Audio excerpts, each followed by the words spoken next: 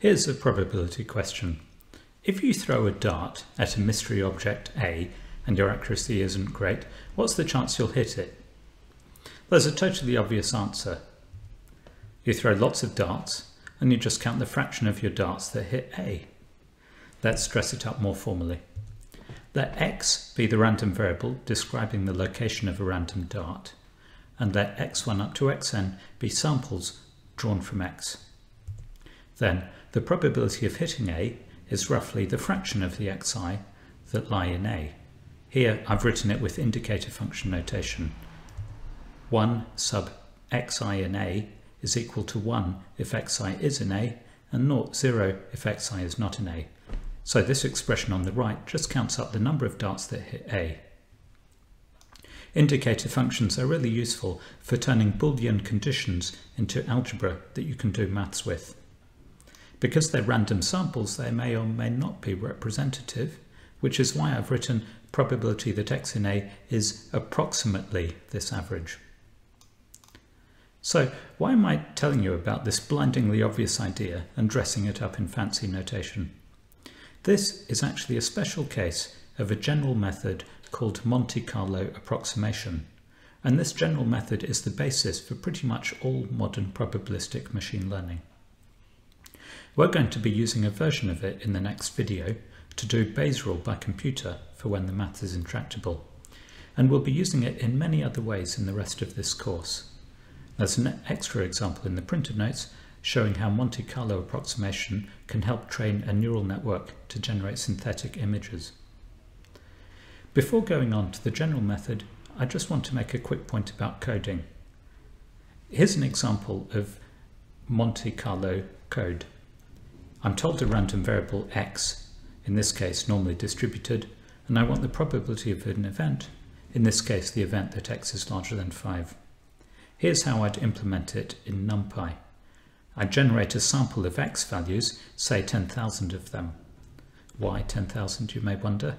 You can actually estimate a sensible number by using the central limit theorem, but that's outside the scope of this course, so it's left to the lecture notes.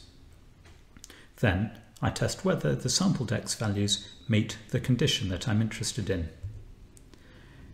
This is NumPy, and x is a vector, so this must be a vectorized operation. I is a vector of 10,000 Boolean values. I want to sum up the indicator function and divide by n. In other words, find the mean of all those indicators. NumPy will automatically typecast Booleans to integers, so all I need to type is numpy.mean of I. If you didn't know anything about Monte Carlo and you weren't very familiar with NumPy, you might look at this code, not even spot the 10,000 there, and wonder what on earth it's doing. We'll be using Monte Carlo a lot in this course because it's the backbone of computational probabilistic machine learning, so we really need to be able to write fast and efficient code for it. This is just 3 lines of code. Don't go around writing silly for loops or list comprehensions because it'll take you longer to code and it'll take the computer longer to execute. You can really see from this where NumPy has its strengths. The whole point of vectorized calculation in NumPy, and all the syntactical sugar that comes with it, is to make it so this sort of computation is easy to write and blindingly fast. Okay, so now let's state the general version of Monte Carlo. The general version is actually written as a statement about expectations, not probabilities. So first, let's remind ourselves about expectation. The expected value of a random variable x is the sum or integral of x times the likelihood of x, where x ranges over the sample space, i.e. over all possible values. This only makes sense if x is a real valued random variable, because we need to add up and multiply sample values little x. But for interesting probability models, we'd like to work with rich complicated random things like random faces or random text strings, so it's more useful to use a different version of expectation. Here, x is an arbitrary random variable, and h, we might call it the readout function, is a function that maps x to a real number. Then the expected value of h of x is given by the obvious sum or integral. Now, the general form of the Monte Carlo approximation is just this. We can approximate the expected value of h of x by just sampling some values from x, call our samples x1 up to xn, applying h to each of them and taking the mean.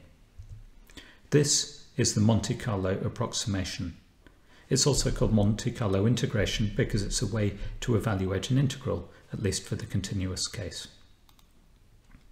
Let's link this general form back to the probability estimation that we opened with.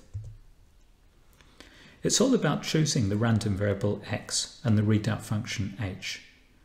Here we're told what x to use, so it's just a matter of inventing the right h. I shall let h of x be the indicator that x is in A.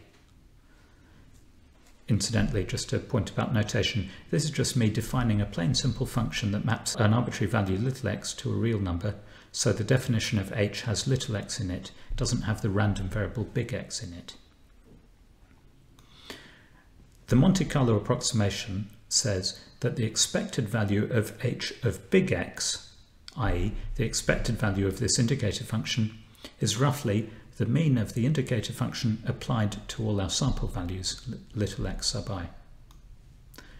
Okay, so we've got the right-hand side of what we wanted.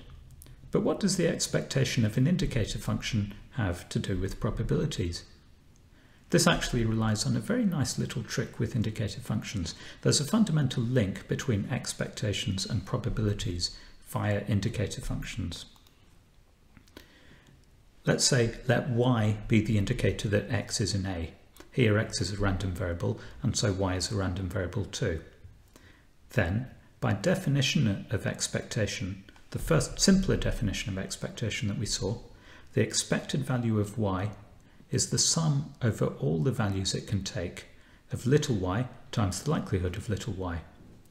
Y is an indicator, so it only takes two values, 0 and 1, so all we're left with is the probability that y equals 1, which is nothing other than the probability that x is in A.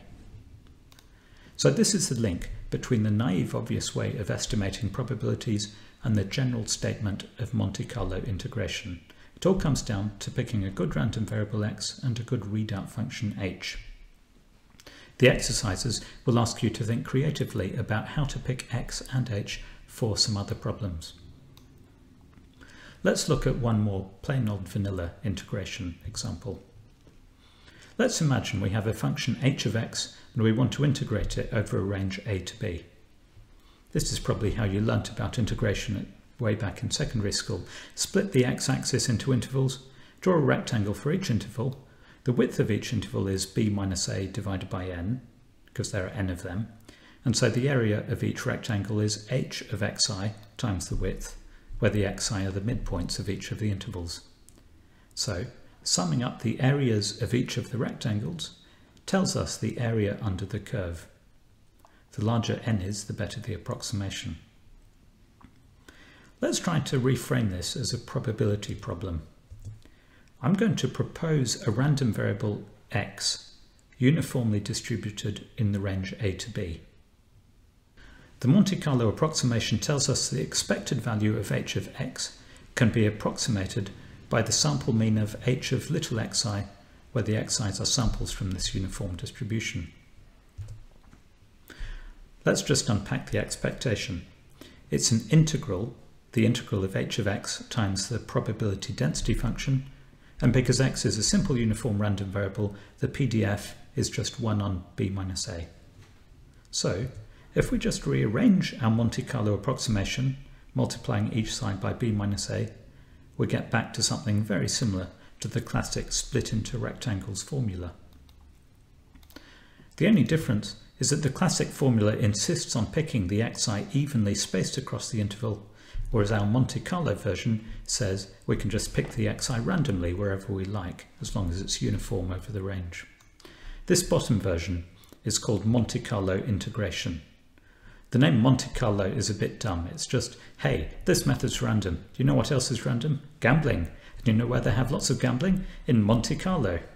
So I think we should rename the standard type of integration. Let's call it Trinity College integration in honour of Isaac Newton. Okay, we've looked at two ways of applying Monte Carlo. I just want to talk very briefly about one more. This will just be words, I won't go into the maths. Let's think about computer graphics and ray tracing. Suppose I want to render a 3D scene. Let's work out, for some particular pixel on the screen, call it P, how it should be coloured. First, we figure out which 3D object the user is seeing through pixel P. Let's say that the user sees some point Q on some object in the 3D world. Next, we look at the light sources that are illuminating Q. From every point on every light source, I can imagine a ray of light that might hit Q.